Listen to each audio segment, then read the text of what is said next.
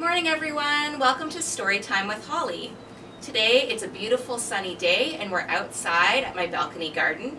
We're going to plant some things in the garden and we're going to read a book called The Tiny Seed by Eric Carle. Thanks for joining me. Today on my balcony garden we are going to plant some kale.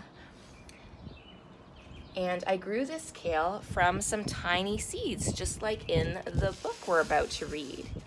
This kale is called dinosaur kale because it looks like it was around from when the dinosaurs were here. Can you see how tiny the seeds are? And these tiny seeds have already grown such a big plant that'll get even bigger. The first thing we need to do to plant is to dig a hole. Can you help me? Can you say dig, dig, dig, dig, dig, dig, dig, dig, dig. And we're gonna take our plant out of its pot. You can see its roots, its stem, and its leaves. And we're gonna put the roots in the hole, cover it up, press it down, and we have one kale plant. Let's plant another. Can you help me? Dig, dig, dig, dig, dig, dig, dig, dig, dig. I'm gonna take the second plant out of its pot, put it in the ground, cover it up, press it down, and we have 1, 2 kale plants that'll grow nice and big, and then I can eat them in a salad. Are you ready for our story? Today we're going to read The Tiny Seed by Eric Carle. What color is the flower on the front? The petals are orange and the stem is green, and so are the leaves. It is autumn. A strong wind is blowing. In the story, can you help me be the wind? When I say wind, we're gonna blow like this. A strong wind is blowing. It blows flower seeds high in the air and carries them far across the land. One of the seeds is tiny, smaller than any of the others. Can you show me tiny with your fingers? Tiny. Will it be able to keep up with the others? And where are they all going? One of the seeds flies higher than the others. Up, up, up it goes, and burns up in the sun's hot rays. But the tiny seed sails on with the others. Another seed lands on a tall and icy mountain. The ice never melts, and the seed cannot grow. The rest of the seeds fly on by, but the tiny seed does not go as fast as the others. Now they fly over the, what's this? Water, the ocean. One seed falls into the water and glug, glug, glug, drowns. The others sail on with the wind. But the tiny seed does not go as high as the others. One seed drifts down to the desert. It is hot and dry and the seeds cannot grow. Now the tiny seed is flying very low, but the wind pushes on with the others. Finally, the wind stops, and the seeds gently fall to the ground. Ah, what's this? Bird comes by and eats one of the seeds. The tiny seed is not eaten. It is too small and the bird does not see it. There it is. Now it is winter. After their long trip, the seeds settle down. They look just as if they are going to sleep in the earth. Snow falls and covers them like a soft white blanket. A hungry mouse that also lives in the ground eats a seed for his lunch. What sound does a mouse make? Squeak, squeak, squeak, squeak, squeak. But the tiny seed lies very still, and the mouse does not see it. Now it is spring. After a few months, the snow has melted. It is really spring, just like the beautiful day we have today. Birds fly by, the sun shines, the rain falls, and the seeds grow so round and full they begin to burst. Now they are not seeds anymore. They are plants. First they send roots down into the earth, and then their little stems and leaves begin to grow up towards the sun and air. There is another plant that grows much faster than the new little plants.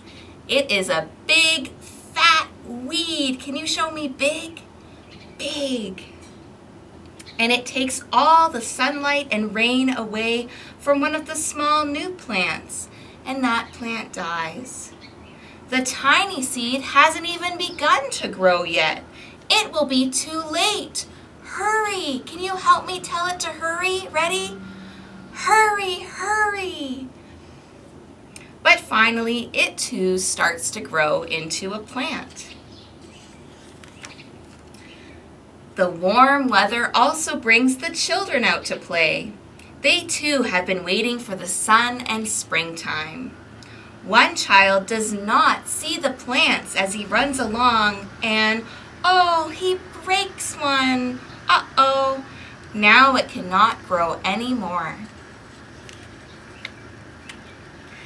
The tiny plant, show me tiny, that grew from the tiny seed is growing, but its neighbor grows even faster. Before the tiny plant has 3 leaves, it has 7. And look, a bud that turns into a, what's this? A flower. But what is happening? First there are footsteps, and then a shadow looms over them, and a hand reaches down to pick the flower. A boy has picked the flower to give to a friend. That's nice. Now it is summer, and now the tiny plant from the tiny seed is all alone. It grows on and on. It doesn't stop. The sun shines on it. The rain waters it. It has many leaves, and it grows taller and taller, and it grows taller than the people. It grows taller than the trees. It grows taller than the houses. And now a flower grows on it. People come from far and near to look at this flower. It is the tallest flower they've ever seen. It is a giant flower. Can you show me big? It's a giant flower. All summer long, the birds and bees and butterflies come visiting. They have never seen such a big and beautiful flower before. Now it is autumn again. The days grow shorter, the nights grow colder, and the wind carries yellow and red leaves past the flower. Some petals drop from the giant flower, and they sail along with the bright leaves over the land and down to the ground. The wind blows harder. Ready? The flower has lost almost all of its petals. It sways and bends from the wind. But the wind grows stronger and shakes the flower. Once more the wind shakes the flower, and this time the flower's seed pod opens. Out come many tiny seeds that quickly sail away far on the wind. The end. Do you know what those tiny seeds are going to turn into? What do you think? Shout it out. That's right, more flowers, a garden full of flowers, all from one plant. I hope you've enjoyed The Tiny Seed by Eric Carle. Okay everyone, it's time to take a stretch break. Can you reach up really high? Put your fingers to the sky. And we're going to pretend that we're a tiny seed starting to grow. So can you crouch down and make yourself a little ball like you're a tiny seed? And then very slowly you're going to straighten your legs and roll up and grow and grow and grow and grow until you have leaves and a big flower. Reach up high. All right, we're going to do it one more time. Crouch back down into a tiny seed. And then we're going to stand up slowly and grow and grow and grow and grow and reach up to the sky with your leaves and big flower. You can see if you can balance on one leg. Ooh. Or the other leg. And let's do it one more time. Back down to a tiny seed, a little ball. And slowly we're going to roll up and grow and grow and grow and grow to be a big giant flower like in our story. Reach up. You can look up.